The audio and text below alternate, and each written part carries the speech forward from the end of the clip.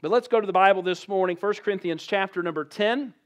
1 Corinthians chapter number 10. And we're actually going to go a little bit into chapter 11 this morning. We'll begin reading in verse number 23, reading down through verse 1 of chapter 11. Now, we have been studying the 1 Corinthians for this entire year. We started at the beginning of this year. But over the last several weeks, we've been looking at these challenges that Christians face. But over the last several weeks, specifically the challenge of Christian liberty. Now, I'm reminded of a story that I read of Charlie Brown, good old Charlie Brown. And he was laying in his bed one night contemplating life. And he was telling someone the story, he said, sometimes I lie awake at night and I ask, where have I gone wrong? He said, but then a voice says to me, this is going to take more than one night. Well, this section on Christian liberty has taken more than one sermon, but Lord willing, this will be our last sermon on this specific challenge. As we've gone through challenges Christians face, we've looked at Christian liberty. We've looked at challenges to marriages and challenges of singleness and challenges of widowhood. We've looked at challenges of division and challenges of people thinking they are superior and those sort of things. And we're going to close out this morning the challenge of Christian liberty. Beginning in verse 23, the Bible says, all things are lawful for me, but all things are not expedient. All things are lawful for me, but all things edify not. Let no man seek his own, but every man another's wealth. Whatsoever is sold in shambles, that eat, asking no question for conscience sake. For the earth is the Lord's and the fullness thereof. If any of them that believe not bid you to a feast, and ye are disposed to go, ye be disposed to go, whatsoever is set before you, eat, asking no question for conscience sake. But if any man say unto you, this is offered in sacrifice unto idols, eat not for his sake that showed it, and for conscience sake, for the earth is the Lord's and the fullness thereof. Conscience, I say, not thine own, but of the other. For why is my liberty judged of another man's conscience? For if I live by grace, be a partaker, why am I evil spoken of for that which I give thanks? Whether therefore ye eat, or drink, or whatsoever ye do, do all to the glory of God. Give not offense, neither to the Jews, nor to the Gentiles, nor to the church of God. Even as I please all men in all things, not seeking mine own profit, but the profit of many, that they may be saved. Be ye followers of me, even as I also am of Christ. And let's pray. Heavenly Father, Lord, we come to you this morning asking that you would speak to us through your word. I pray, dear Lord, that you'll use me this morning as a mouthpiece, that, Lord, I should say everything that you would have said this morning and not leave anything out, but at the same time that I would refrain from speaking anything that you would have not to be said this morning. I pray that our hearts will be open. I pray that our minds will be clear, that we may listen to you through your word. And we ask this in Jesus' name, amen. In 2004, there was a tsunami. Many of you are old enough to remember the tsunami that hit. A total of 227,898 people died in that tsunami. But even in the midst of tragic stories, there are often stories of heroism. And there was a case of a little girl who had been highlighted on a magazine for being Child of the Year in 2005. Her name was Tilly Smith. She was 11 years old. She was a British schoolgirl and saved about 100 tourists because as she was looking out across the way, she saw the conditions that she had just learned about in class. Finally, a kid that paid attention in class. Noticed some conditions in the area and warned them of the tsunami that was to come, and about 100 people didn't perish because of the heroism of one. Her model is a model that Christians are called to each day, and that is to take the knowledge of the gospel that you know implemented into our routine. This girl wasn't sitting there looking and thinking, you know what? I had science class a couple weeks ago and we learned about the conditions of the tsunami, and so for the next hour I'm going to be on guard. This girl was just living her life, and as she was living her life, she noticed what was going on around her. And as Christians, we are called in that same calling to take the knowledge of what we know and to be on guard at all times, that we could spare lives not for temporary moments, but for all of eternity. The Apostle Paul has been helping the Christians in Corinth to understand how the gospel fits into their daily routines and their daily life. Too often we want to farm out the gospel, and too often we want to set aside only a certain time for the gospel. But Paul is writing to the Christians in Corinth and saying to them that it ought to be a daily part of your life.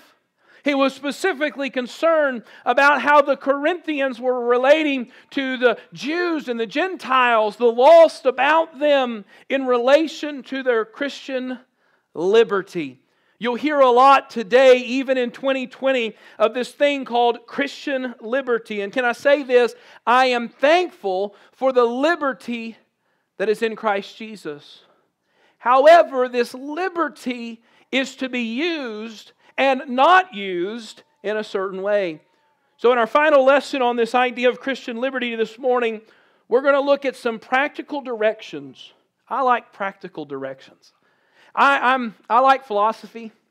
I like to sit down and talk about philosophy.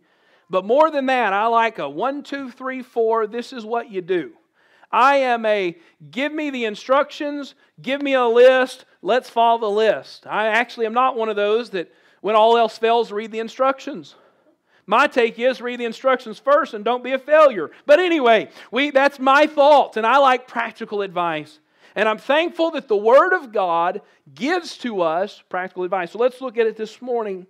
First of all, we notice in verse 23, 24, 32, and 33 that God wants us, in using our Christian liberty, to seek the good of others.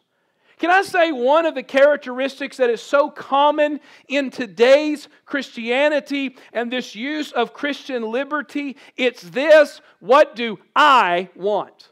What do I want to do? And many people misuse Christian liberty with the understanding that it's all about me.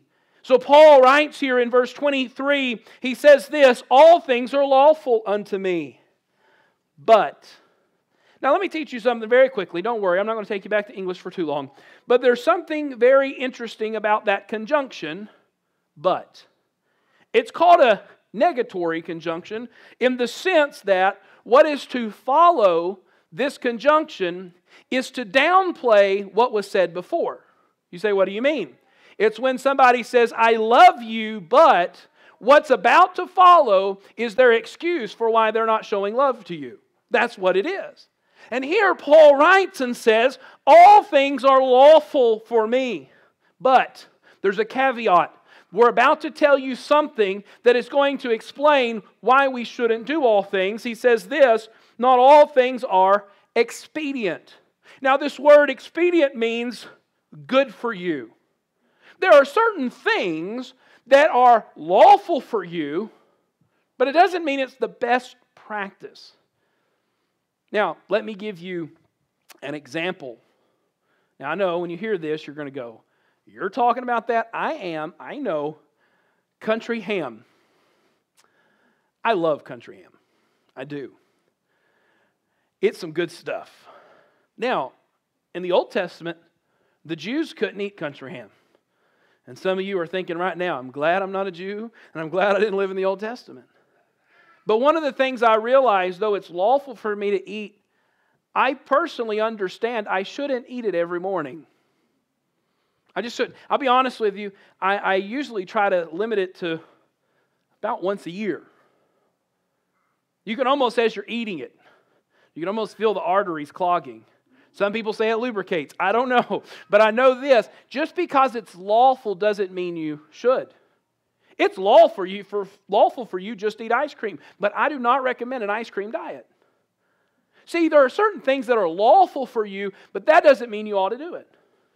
It's lawful for me to run for office. But I'll be honest with you, I'd be out of the will of God. Therefore, it's not good for me to run for office. We could go on and on with examples, but Paul is writing here and says, listen, all things are lawful, but not all things are expedient. Then he says this, all things are lawful, but all things edify not. Not everything I do is going to be for the good of others and build up others. In fact, if we're not careful in our exercising of Christian liberty, we will cause others to stumble. We must be careful with this. Let me give you just a quick practical example. I told you I like practical. Let me give you a quick practical example. I don't use words, personally, that also are curse words, but aren't curse words when used in context. Now, I'm not going to give you examples this morning because I don't do that. And I'm going to tell you why. There are certain words that used in context, they're not a curse word. Used out of context, they are a curse word.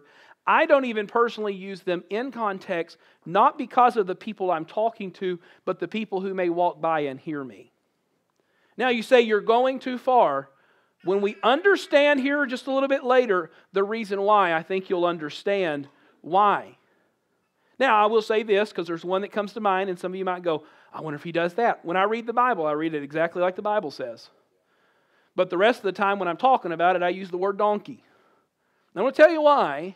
It's not because everyone who's focused in and paying attention won't get it. It's the one that's out there that only pays attention every now and then. You've been there before where you're off base and then you come back, and when you come back, you're like, what did he just say? I remember one time, I'll just give you an example of this because none of y'all would ever do that. But there was somebody at our school that I was preaching a sermon, and I got just a little bit into the introduction, and I said, for the remainder of the sermon, I'm going to speak as if I were the leper.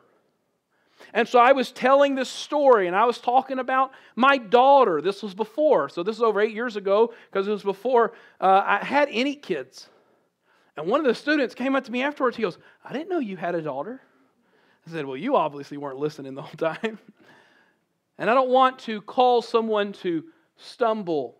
And we'll look at the reason why here shortly. All things are lawful, but that doesn't mean we ought to put it into practice. Verse 24, let no man seek his own. It's not about you, but every man another's wealth. Can I tell you this? Selfishness is of the flesh. It is.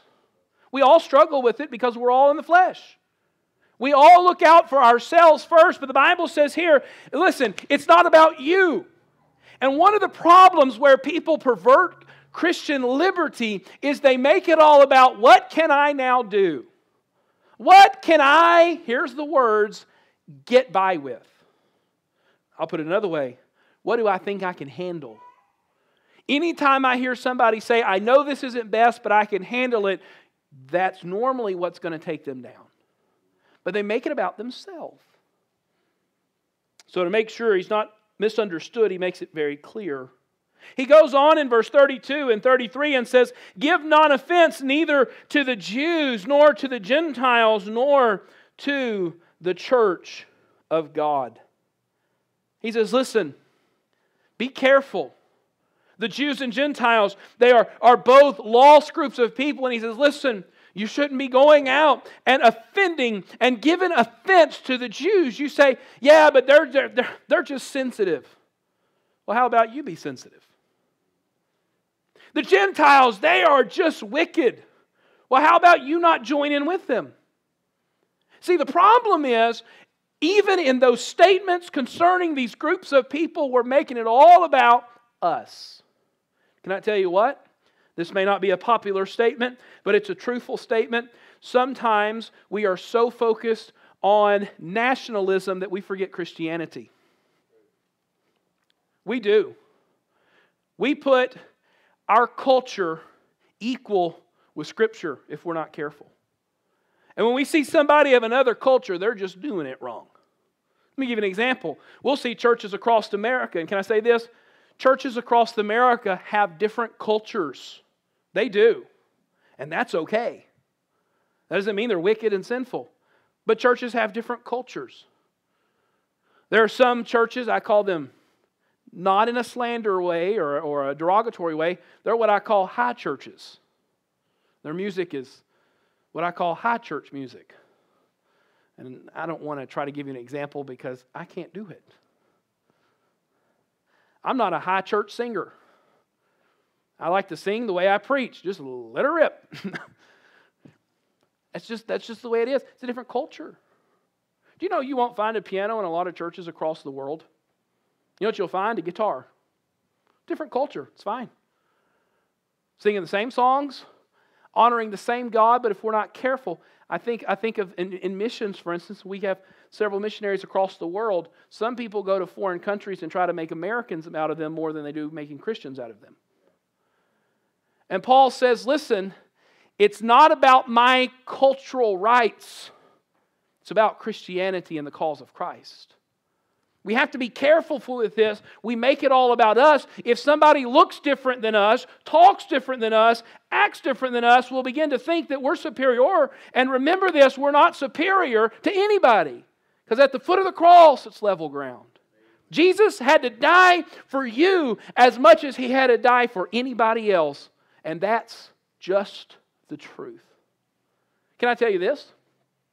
Jesus died for you as much as He died for Adolf Hitler.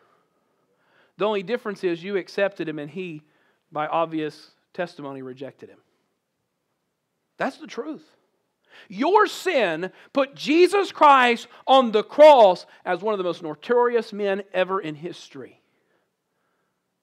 When we understand that, we realize I'm no better than anybody else.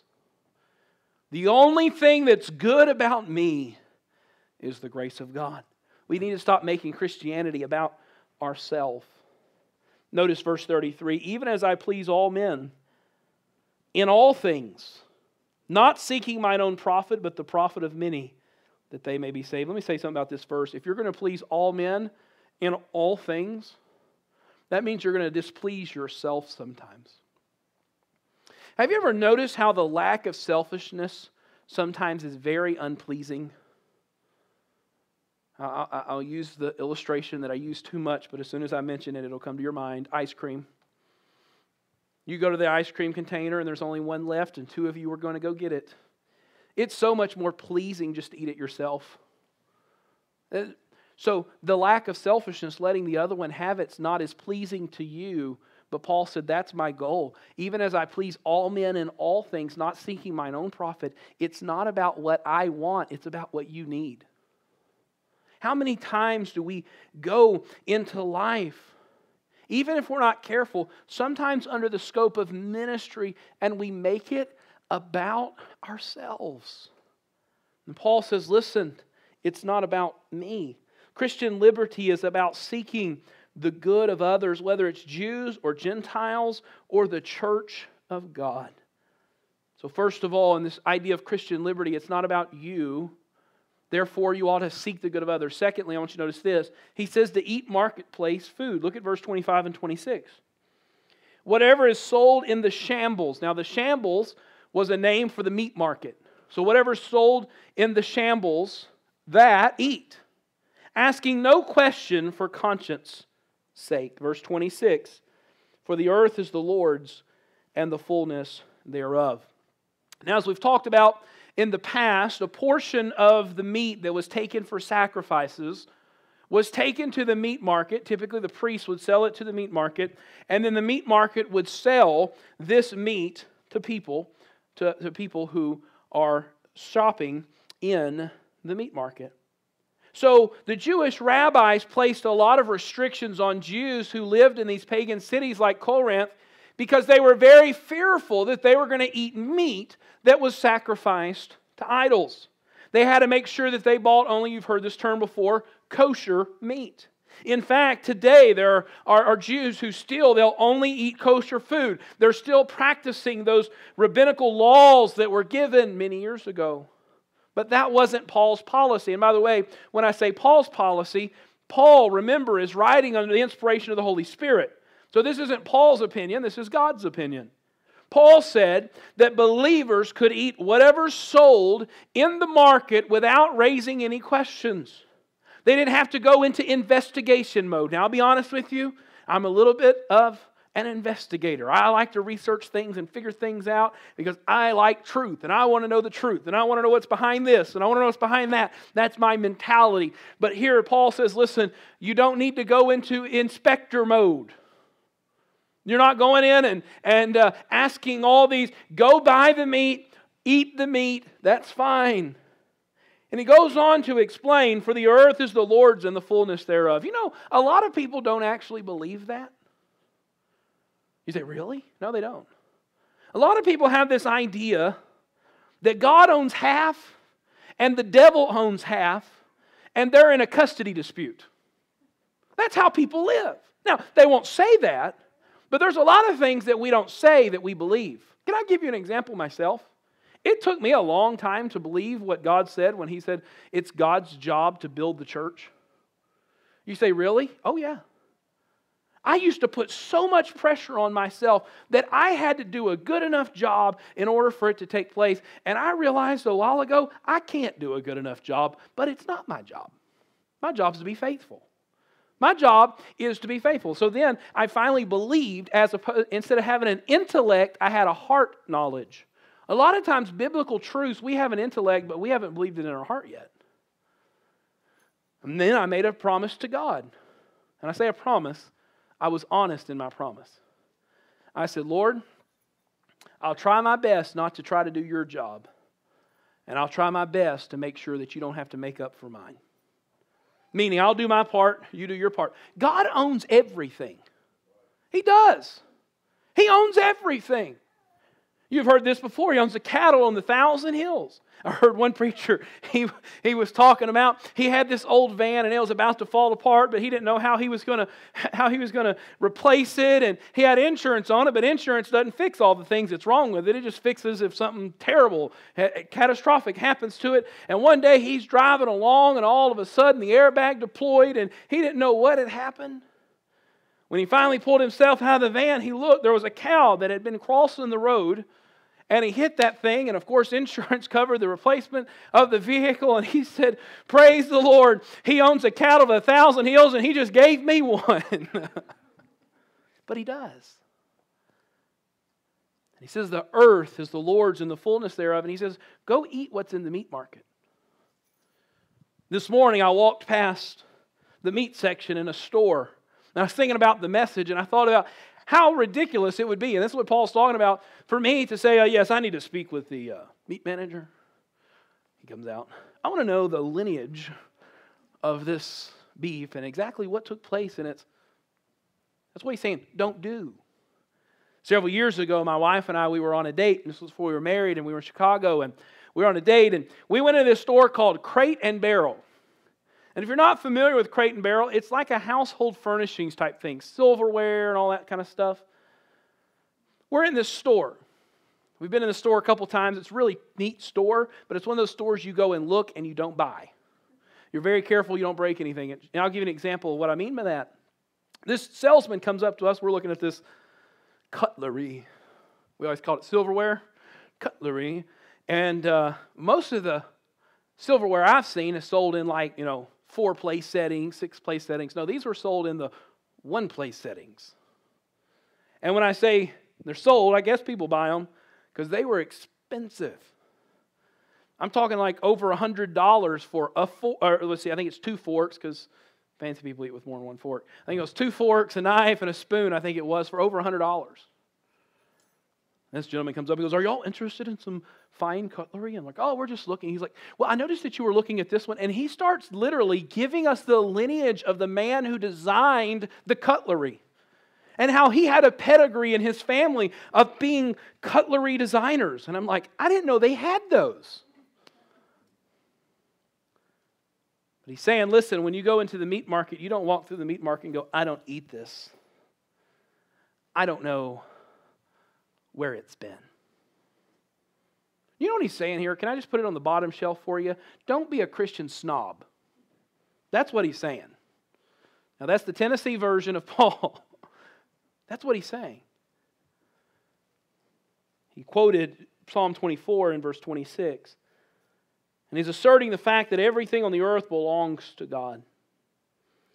So practical directions regarding the proper use of our Christian liberty are to seek the good of others, to eat the marketplace food. Notice verse 27 through 30, it also includes eating with unbelievers. If any of them that believe not bid you to a feast, and ye be disposed to go, whatsoever is set before you eat, asking no question for conscience sake.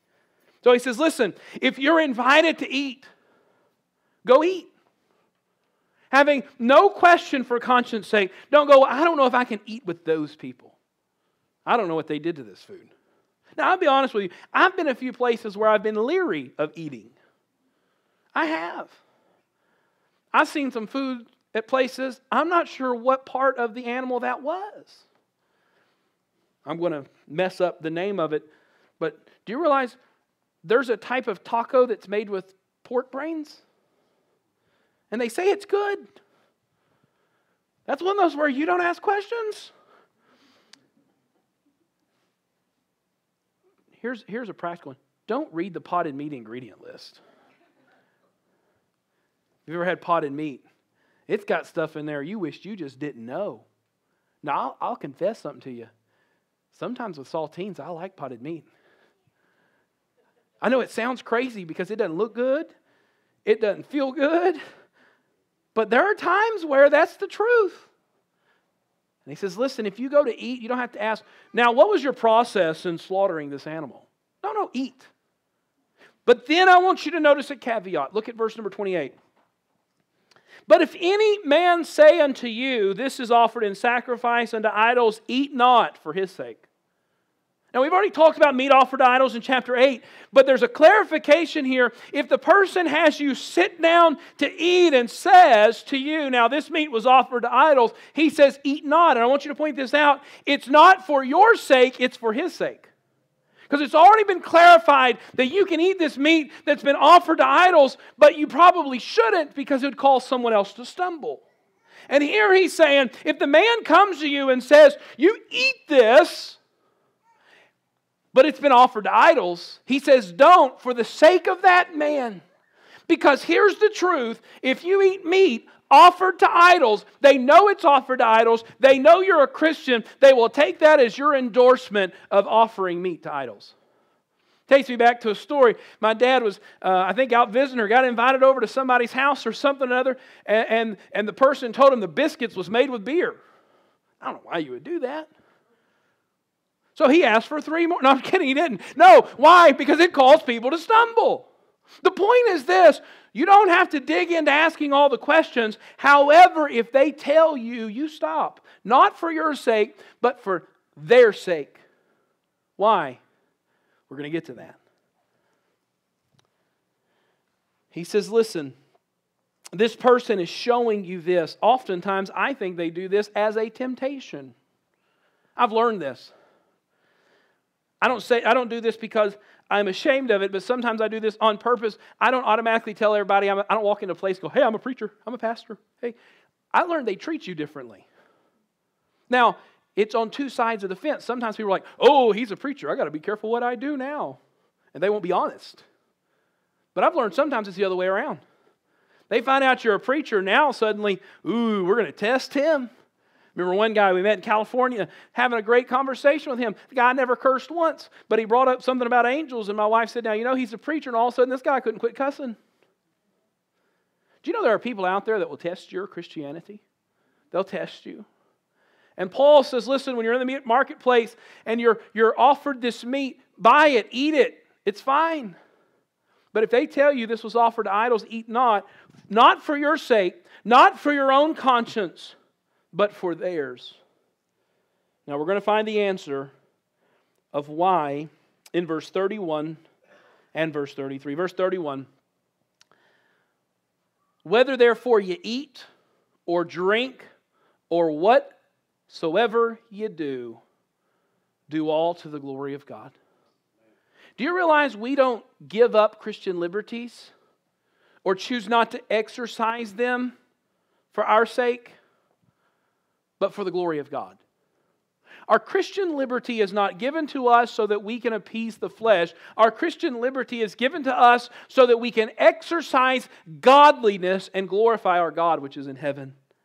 Paul says it doesn't matter if you're eating, if you're drinking, whatever you're doing, do all for the glory of God. Verse 33, even as I please all men in all things, not seeking mine own profit, but the profit of many. Why? That they may be saved. As long as you're validating false idols, and as long as you're confirming to people that, well, yes, it's okay if you don't do it God's way, maybe everything will wash out. He says, listen, that's not what we do. We're doing these things that they may be saved. We're going, whoa, I'm not eating food offered to idols because I don't serve idols. I serve a living God. And therefore, we don't validate wickedness. We don't validate sin. We don't validate error. We don't say, oh, well, you do it differently. That's okay. No, because we need them to understand that all have sinned and come short of the glory of God. We need them to understand that they are a sinner in need of a Savior.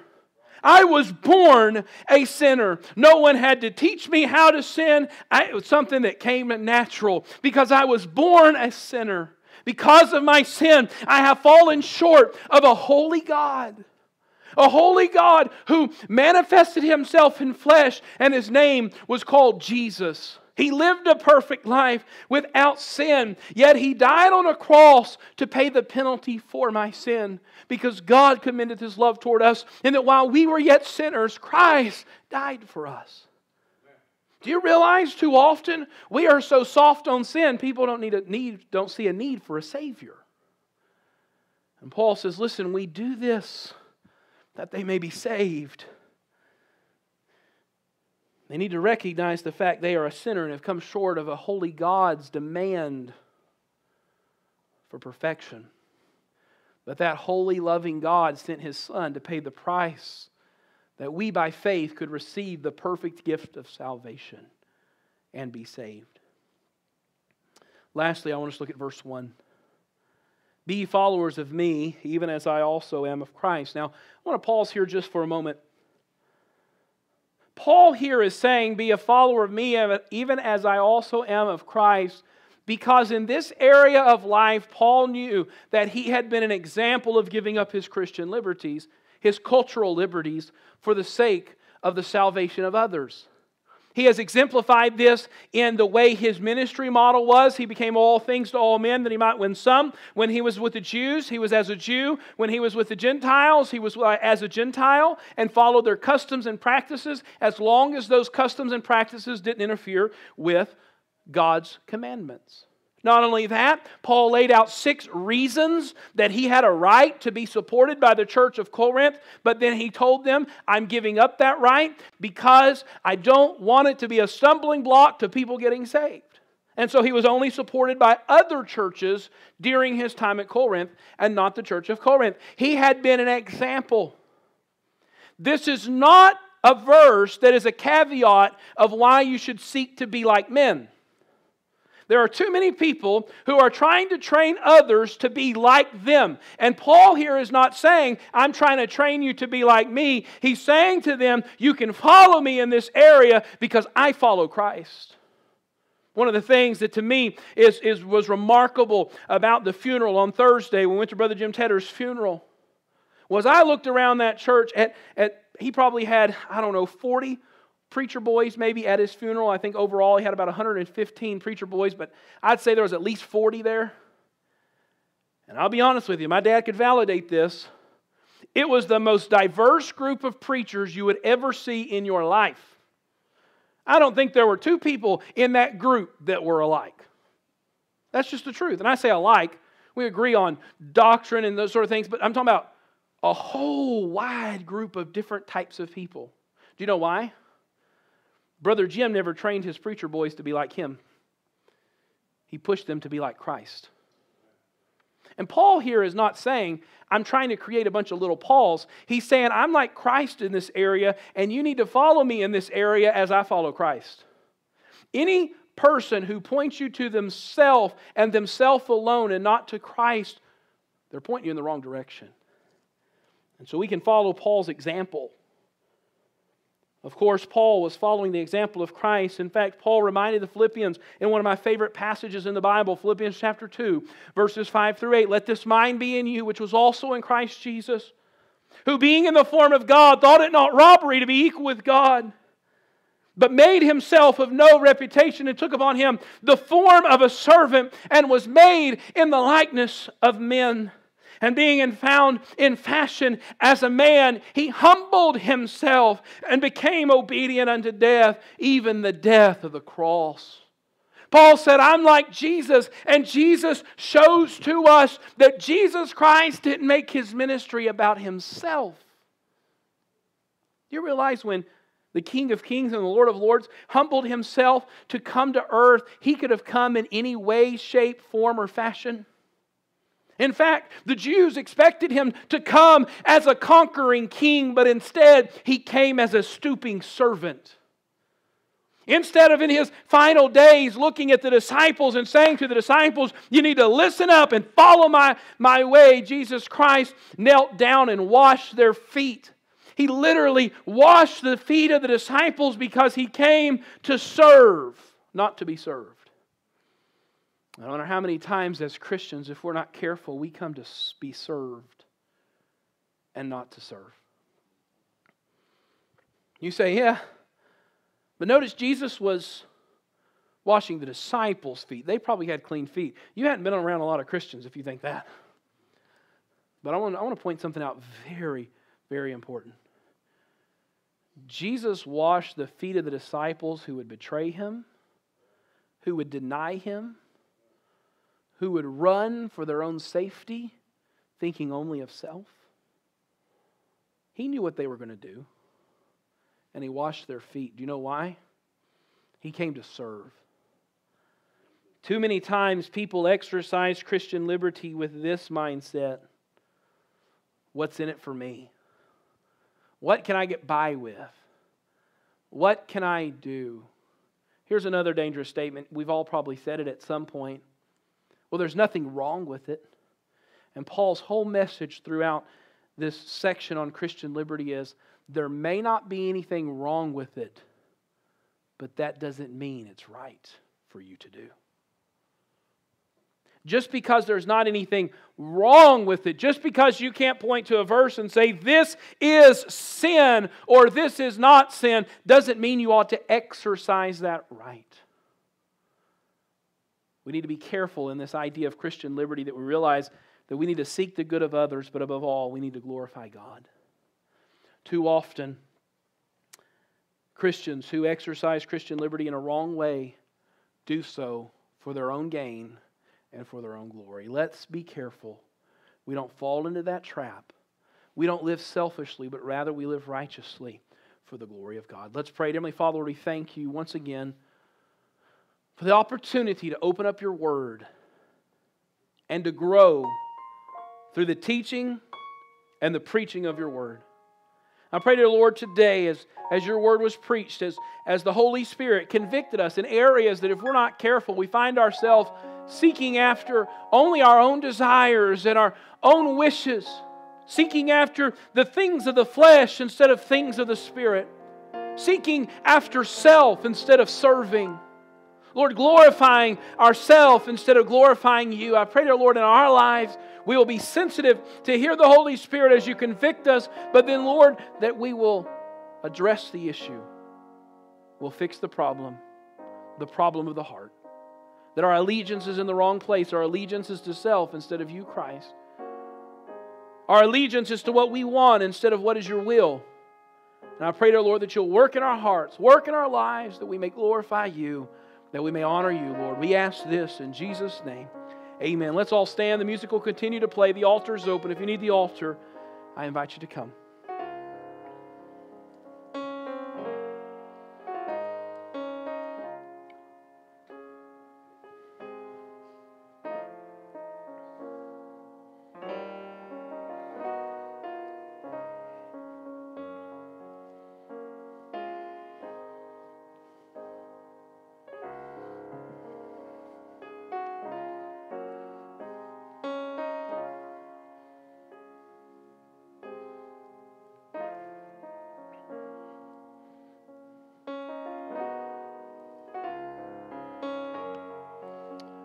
Amen. You can be seated. I was thinking just now, about a story I heard from Miss Jean Smart. She told this story. My dad and I, we went to go visit Brother Dewey in the hospital.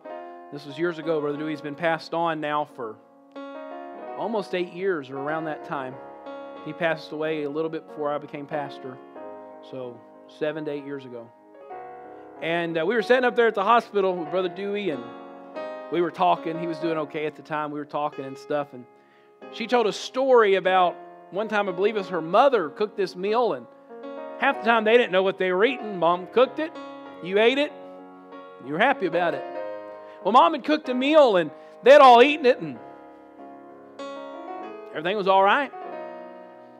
But then Mom brought up the subject. How'd y'all like the food tonight? It was good. She goes, I wasn't sure. She said, that's the first time cooking. If I remember correctly, it was possum. I believe that's what it was. And she said all of a sudden they sprinted from the kitchen to the front porch. And what they had just partook in forsook them as they lost it all. Sometimes it's best just not to ask the question and just eat. You might like it as long as you don't know what it is. And let's make sure we exercise our Christian liberty correctly.